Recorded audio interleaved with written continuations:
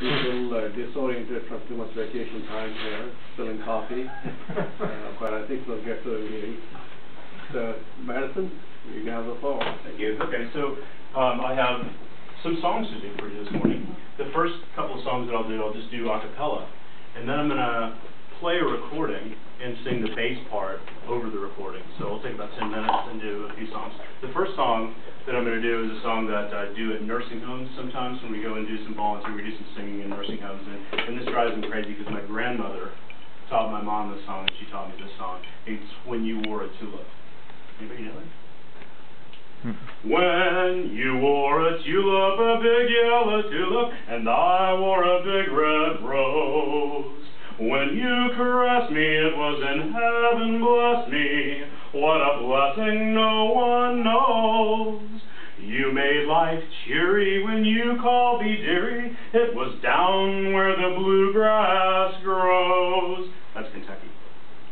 Very nice. Your lips were sweeter than julep when you wore a tulip, and I wore a big red rose, a big red rose. And then there's a little funny story that goes with them, which Greg has heard, but the rest of you haven't. I told Greg because he's English. One time, it has to do with English people. So one time, I just need to get out of town. And I went to the train station in San Jose, and I said, "You got any more trains going out tonight?" And they're like, "Yeah, we got one." And I go, "Okay, I'll take a ticket. By the way, where's it going?" And they're like, "Seattle." Okay, Seattle. So I get on the train, and I hear singing, and I come into this car, and there's this whole train car full of people singing their hearts out, and they sound really great. And turns out they're from England, and they're an a cappella singing group that's kind of touring the country. So I went back and I sat down in my seat, and I just thought about it for a second, and I go, I'm going to go back and freak those guys out. So I went back into this car full of people, and this is literally kind of how I did the whole thing.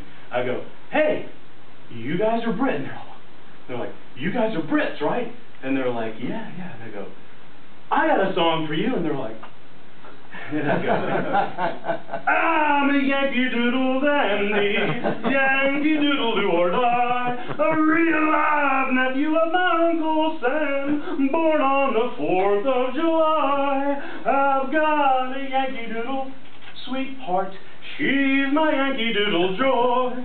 Yankee Doodle went to London just to ride the ponies. I am that Yankee Doodle boy." Walked out the door of the train. Right on. So can you mime their reaction to that? That would be priceless. How did they were like, at first, and then they were like, I mean, they were stunned, they were speechless. Totally, I just went back and was like, "Hey!" And they're like, "What? You guys are Brits, you're singers." Okay. So, in all seriousness though, twice a year, I go to an event in Tennessee, which is very large a cappella singing. This year was the 40th anniversary. It started in 1969, and it drew people this year from 25 states and 2 foreign countries. And we just go and sing all night on Friday nights. There were about probably a dozen of us left at 3:30 in the morning. We finally disbanded. And then the next night, on Saturday night, we go until about 1 o'clock. So what I'd like to do is I'll just show you, the sound is not great on the video, but I would like to show you what it looks like to see. Well, this is just 2 or 3 seconds, so I'm not gonna show the whole video, but I would like you to see what it looks like.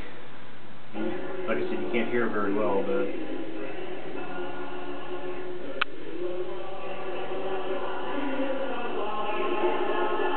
it's a big haystack. One person at a time stands up and leads a song. Like I go up and lead a song, everybody stands up and one person touches the song list, and they'll just call your name up, and you go up and lead a song. Does it have a music notes to it too as well? Yeah, everybody's got one of these song books, and these ones are pretty old, but it's got shape notes in it, 4-part harmony. So what is the location? It's Diana, Tennessee, which is out in basically a cow pasture. It's in the middle of nowhere. It's right near the border of Alabama. The closest hotel is about 10 miles away. So people just lot of people, well, a few hundred people go and camp. There's no campers out there.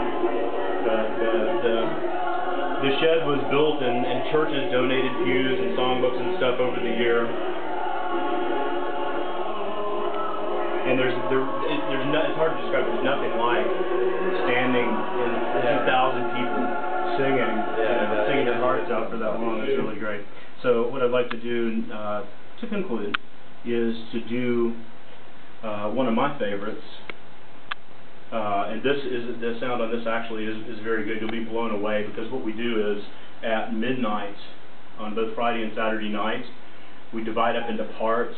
Alto, soprano, tenor, bass, and everybody comes and huddles really close around the stage.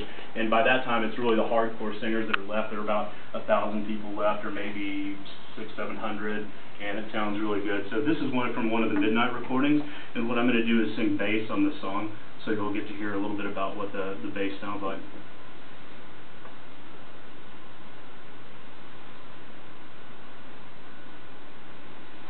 Started for a stay on that bright eternal shore, where the saints of God shall gather and live on forevermore.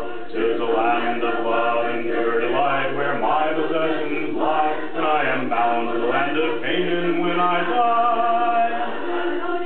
Bound to the land of Canaan, Canaan, yes I am. Love of God, I am gaining ground. Some happy day with all the ransom, I'll stand and sing His praise, way over in Canaan's happy land. Now I won't do the second verse. That gives you a little taste of what it's like. Hey. Good job. Thanks for Awesome. bearing with me and with the religious overtones. I appreciate the Nice voice, man. hang in there on that That's one. some great talent here. Yeah. Great. Gospel singing is spectacular. Your vocal? No. You're pretty Well, good. to read music, definitely. So. Thanks. Yeah, you know, I'm a hack, but there Word hack, I are should people say. that are a lot better than I am. But when you grow up in the church, it's hard. You know, everybody's singing 4-part harmony. It's hard not to pick it up and learn. I can sing the tenor too, which is the higher male part. Yeah. But I was trying to hit those notes in the car today, and I was like, "Ah, it's just not happening for me." Hey, this group won't have noticed much. So I'm